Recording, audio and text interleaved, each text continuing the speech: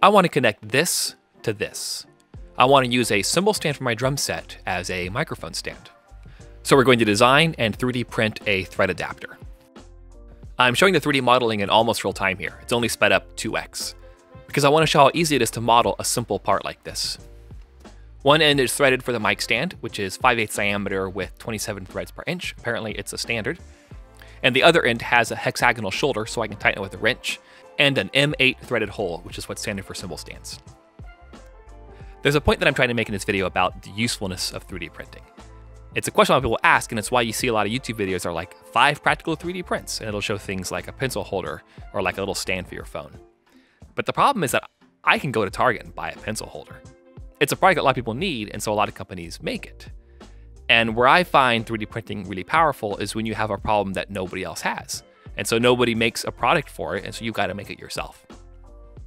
This thing that I'm making here is actually a bad example because somebody does make this. Gibraltar makes an adapter to connect a microphone to a cymbal stand, but the problem is that it breaks.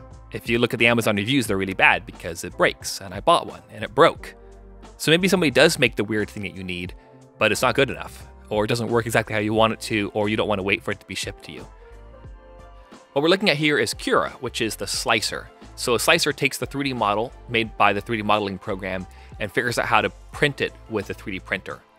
Essentially, the printer has to draw lines layer by layer to form the part, and it's the slicer that figures out how to do that. This part ended up being 4 grams of material, which is like 10 cents worth of filament, and it's only going to take 34 minutes to print.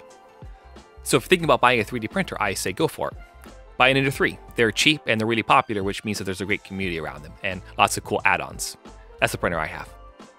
But if you're going to do that, I suggest you also learn some 3D modeling, because once you have that tool in your toolkit, you'll be surprised at how much you use it. I use Fusion 360 for 3D modeling, which is a little hard to learn. I suggest people start with SketchUp, which is what I started with. Anyways, thanks for watching.